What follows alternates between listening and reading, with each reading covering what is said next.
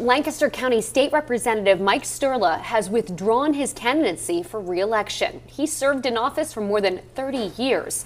A news release from the Lancaster County Democratic Committee read, quote, "We thank Mike Sturla for paving the way for generations to come, embodying honest and genuine leadership and advocating for the needs of Lancaster County day in and day out." It went on to say, "We will now work with the Pennsylvania Democratic Party to ensure a transparent, legal, and efficient process to nominate a new candidate before the upcoming deadline."